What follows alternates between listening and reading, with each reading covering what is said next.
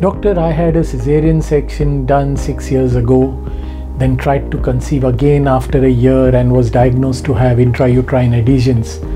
I have subsequently undergone 4 corrective hysteroscopic surgeries to get rid of the intrauterine adhesions, but I don't seem to get pregnant.